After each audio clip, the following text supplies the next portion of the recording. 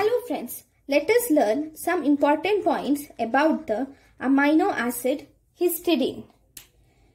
This histidine is a neutral amino acid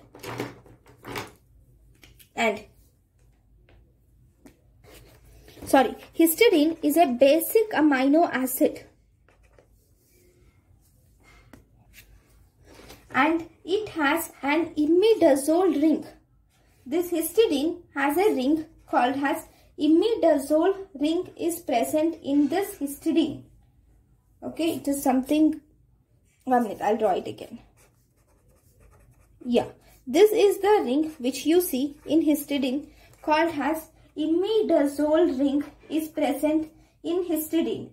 Normally, the valency of nitrogen is 2, but in imidazole ring, the valency of nitrogen in imidazole ring is 3. That is two valencies are already occupied by the ring, whereas the third valency is occupied by this hydrogen ion. So in imidazole ring, the valency is 2. It is 2 because it is in the ring. And this is 3. Okay. It is 3 because it has 3 valencies occupied. Fine.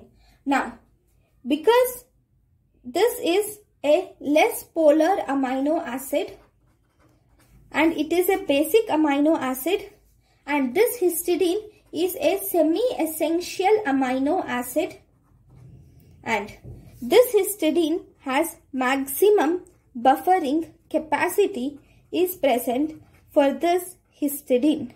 These are some one-liners. It is basic amino acid, less polar amino acid, it is semi-essential amino acid, and it has maximum buffering capacity.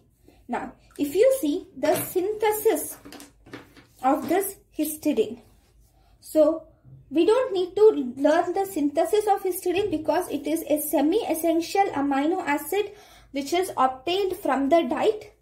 So, what we should learn is what are the compounds which are produced from histidine.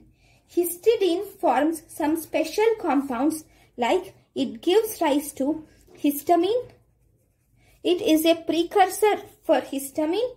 Histidine also forms sarcosin. Then, histidine is degraded to uracemic acid, which in turn forms formaminoglutamate, which will again give rise to glutamate. During this conversion of formaminoglutamate to glutamate, there is tetrahydrofolate gets converted to formamino tetrahydrofolate. Okay, one thing you should see, all these are not necessary. What you should definitely remember is histidine forms histamine.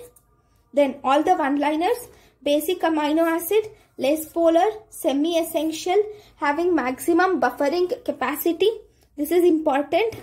And one more important thing is this histidine at the end, it gives rise to glutamate.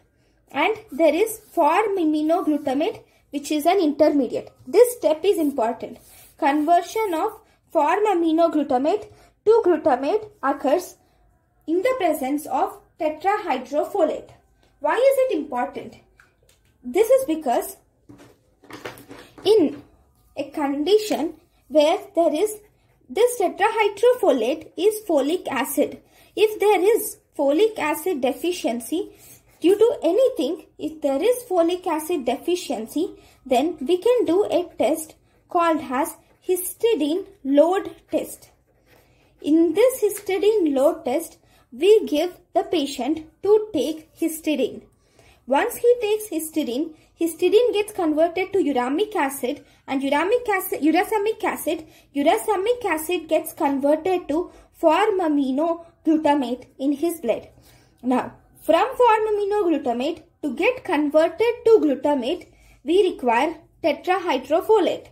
Here the patient has folic acid deficiency. So obviously this tetrahydrofolate is absent. So this conversion is not seen. So in histidine load test, if you see Phe-glu levels, that is formiminoglutamate levels in urine, then we call it as, then it is positive for folic acid deficiency. If there is no formiminoglutamate levels, then obviously there is no folic acid deficiency. So this histidine load test is necessary for folic acid deficiency, and if there is folic acid deficiency, you will find the increase in levels of formiminoglutamate acid. So this is about histidine. Thank you guys for watching my lecture. Thank you.